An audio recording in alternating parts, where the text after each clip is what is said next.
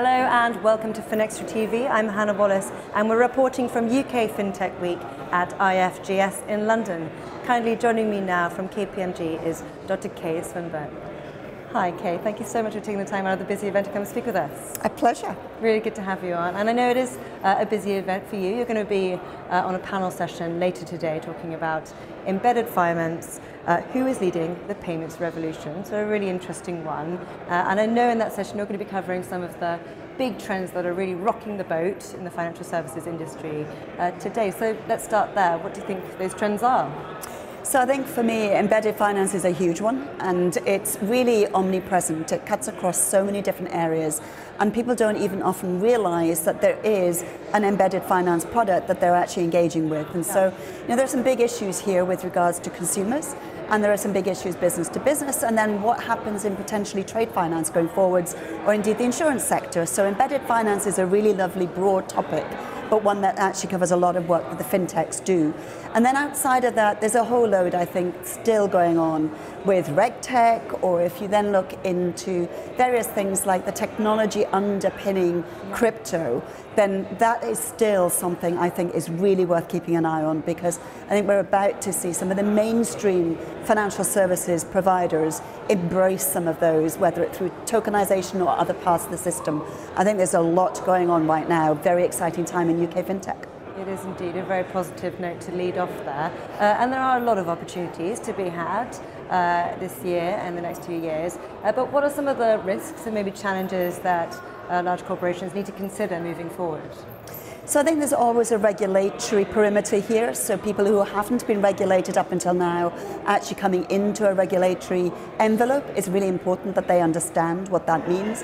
And for all those who are regulated at the moment, whether it's as a payments firm or indeed as a credit firm, whatever it might be, or indeed as a bank, however they embrace this, they need to actually be aware that it's a changing regulatory framework. Policymakers around the globe are looking at this. They are looking in particular at the route to consumer. So where the consumer needs protecting a little more than maybe they are currently. And we're seeing that very clearly here in the UK with the consumer duty obligation that's going on to all financial services providers come the summer, and that deadline is coming fast up. So when you see that coming, you know the direction of travel.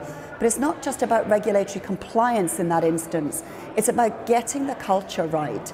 Are you as a small fintech firm really embracing the journey to serving that customer correctly? Are you servicing their needs, not just your own or indeed some third parties' needs? And that journey is going to be a really difficult one for some and a really easy one for others. All right, that's really interesting. Some good advice weaved in there as well, and from the smaller fintechs to the larger banks.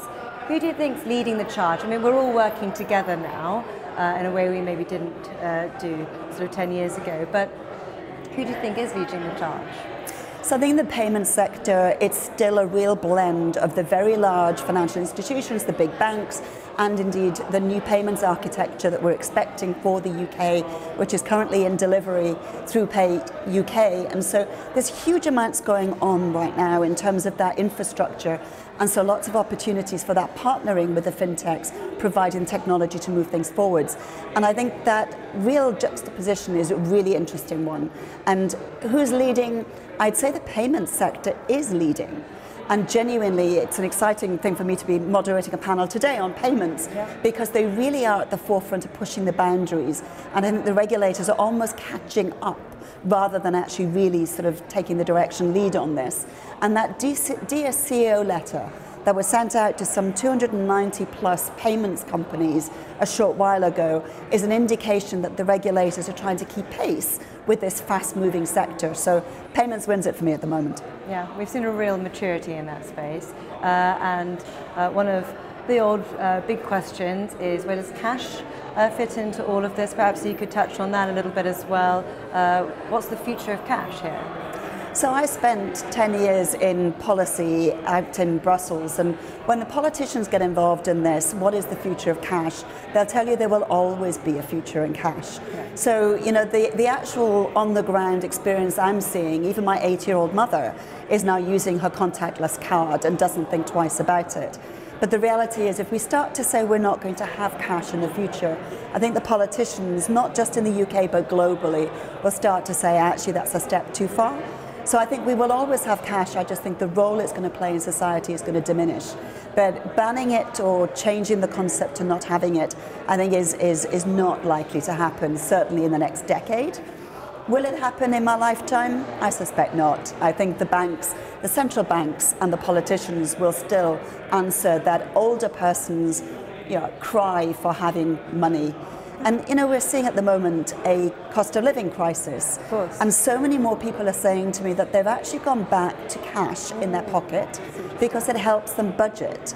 And in particular, if you talk to students, they're saying cash in their pocket is allowing them to budget more when it's become a much tighter environment for them to be living in.